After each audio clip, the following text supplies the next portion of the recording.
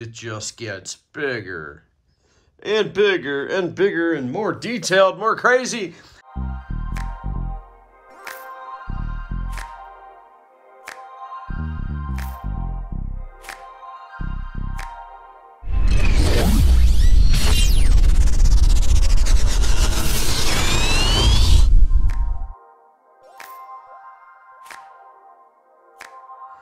We are moving part of the Lego city into this room.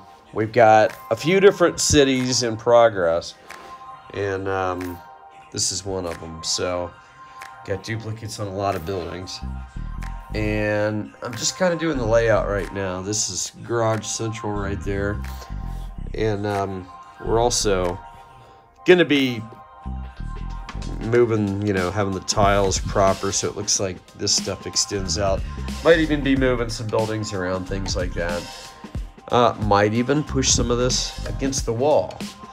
Nevertheless, and this does all need to be slid down, unfortunately, but nevertheless, we're trying to do it to where we've got a good working space and can maybe kind of fit in the middle, like in this area, and then do a 180-degree pan, or even a pan completely around, and show everything kind of like this. Say if these were over there and we just kind of panned all the way around like this.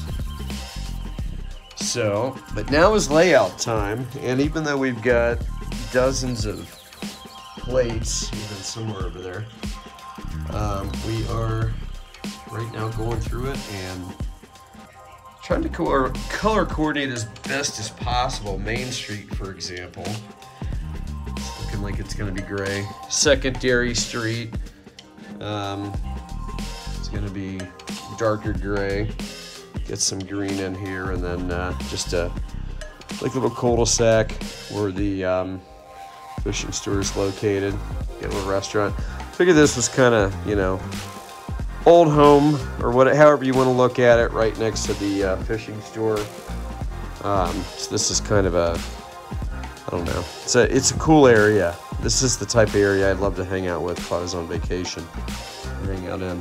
But got let's see, residential building, pet store, theater over there. We're trying to also think of like parking lots. Of course, the guy from the city's parked back there, the diner. So some of these might change around as we grow. We've actually got more modulars. We've got more of everything to build. We've got enough to fill up this area completely. But we still have to move into this room. Got a lot of our little minis down there. Of course, the Home Depot, the Best Buy is in here. And let's see, Fire Brigade. I can't remember the name of that right offhand. We've even got the Town Hall and the Green Grocer and some of the other old ones to bring in. Those are in the display case at the moment. But, all right, so far, this right here is one of the, 4 or 5 cities we've got going, being done by different people. And also, pretty big parking lot. So the plan is that we are going to be using yellow here and doing actual parking spots. Now the ultimate goal is to tile the whole thing. So everything, including the parking lot and all of these, are going to be tiled. We'll pop these 1-bys off and extend the tile up on there too. So it should look pretty cool when it's done. Main Street's looking good. Got a CVS, White Castle. That's probably going to be the Kroger's gas station up there to go along with the that Kroger's marketplace right there next to the Apple store. And anyway, let me know what you think. Give me some suggestions if you'd like. And might have a little restaurant central. Just kind of showing a lot of the different restaurants and stuff. But for now, oh, and a train. We're going to have a train in here, of course. Very few Lego cities don't have trains, right? Got a bunch of train parts there ready to go. Some stuff in the box. Boxes out there have stuff, so.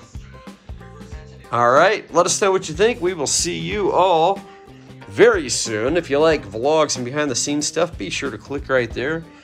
And if you like highly detailed Lego sets like our Home Depot, click over there. Everybody, thanks for watching, and we will see all of you next time right here on Brick Addict.